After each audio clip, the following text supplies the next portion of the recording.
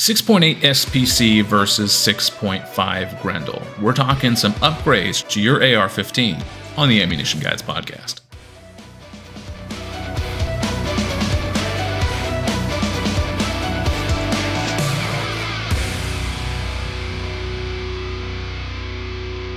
Hello, friends and lovers. This is Dave Trillo, and you're listening to the Ammunition Guide podcast, brought to you by none other than ammo.com.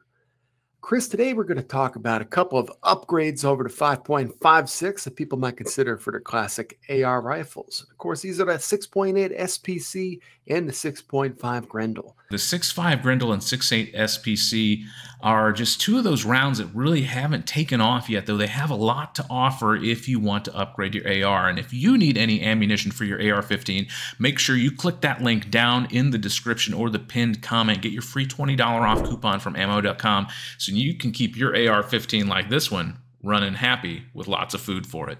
But yeah, the 6.8 and the 6.5, two very close bullet diameters, but really built for two very different purposes. The 6.8 SPC was conceived as a replacement for the 5.56 for our military, and the 6.5 Grendel, although not introduced as a military cartridge, actually is getting traction in one nation's military. The 6.8 SPC is just that really failure to launch is really the best way I can describe it. Whereas the 6.5 Grendel by Alexander Arms is starting to see some potential traction in, what is it, Serbia, if I'm not mistaken? I believe it is, and I believe Privy Partisan is making plenty of it for that reason. It's really cool, you know, to see these new cartridges get a little bit of traction because they really offer a lot of upgrades to your AR-15 that really the 5.56 can't do. Now, that's not to say that the 5.56 is a bad round. It's been serving us for years in Vietnam and, of course, all of the conflicts in Iraq and Afghanistan. But, you know, sometimes you need a little bit more. These two rounds really can deliver the kinetic energy if you need it. Right off the bat, I think the SPC was designed for combat might be the more natural pick for a home defender. I have to agree with you on that one, Dave, especially with some of these newer expanding rounds that we have, like a Hornady SST or something like that. Put that on top of a 6.8 SPC, and you've got a pretty powerful rifle cartridge rocking out right around about 1,600 foot-pounds of energy at the muzzle, really made for close quarters combat. Yeah, that will do the trick. But we were talking before this. Actually, the 6.5 Grendel is not a perfectly analogous cartridge to the 6.8 SPC. He said its performance is more like the 224 Valkyrie, which would make it more of a long-distance target shooting / deer hunting option than for close quarters combat. We were trying to find an analog for the 6.5 Grendel in, you know, another cartridge, and the only thing that I could think of that would fit in an AR-15 was the 224 Valkyrie. Your 6.8 SPC is really kind of a fatter, heavier, hard-hitting cartridge, really built for up close and personal work. Cool. So I mean, basic at its most basic. The 6.5 Grendel, if you're looking to shoot longer distances, if we had to compare just these two rounds to each other. That said, the 6.5 Grendel would ruin immediate threat to your personal safety. Most definitely. I mean, the 6.5 Grendel is actually packing just a little bit more muzzle energy than the 6.8 SPC. But, you know, of course, it's got a lot more penetration ability with that 6.5 bullet. Probably going to over-penetrate just a bit more, whereas that SPC is going to hit, you know, just as hard approximately and do plenty of damage. Hopefully stay within the target so you don't over-penetrate. 6.8 SPC, close quarters combat. 6.5 Grendel's long range. That's really where I see the difference if I had to put it in, you know, one sentence. Are you going to pay for the 6.5 Grendel's longer range accuracy with a lot more recoil? It's not that substantially more powerful ultimately than the 6.8 SPC.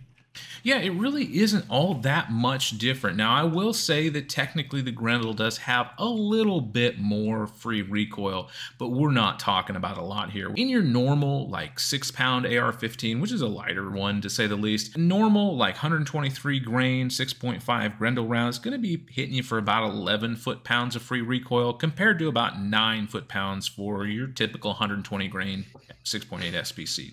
Those two numbers, they're not going to make you uncomfortable if you're tearing through an entire case of ammo at the range. That's pretty manageable.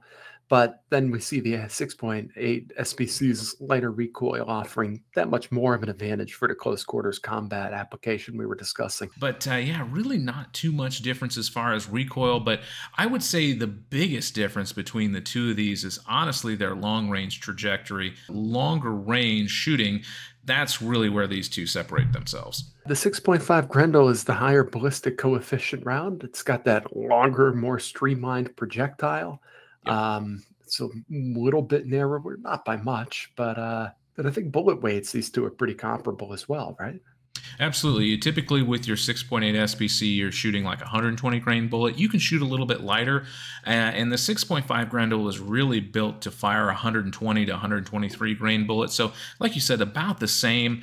And to be honest with you, out to about 200 yards, the trajectory on both of these is pretty much equal. There's really not much difference between the two. But when you get out further, like to the 500 yards or something like that, as far as trajectory is concerned, the Grendel's got about 64 inches of bullet drop compared to about 79 for the 6.8 SPC, so about a foot difference. That 6.5 bullet is just so good at long range shooting. It's why they picked it for the 6.5 Creedmoor or the 6.5 PRC.